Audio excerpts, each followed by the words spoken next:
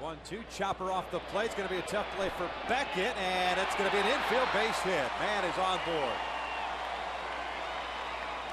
Well, that's one of those plays, too, when you're on the mound, that ball hits off the plate, especially with somebody with that type of speed hitting from the left side, no chance at all.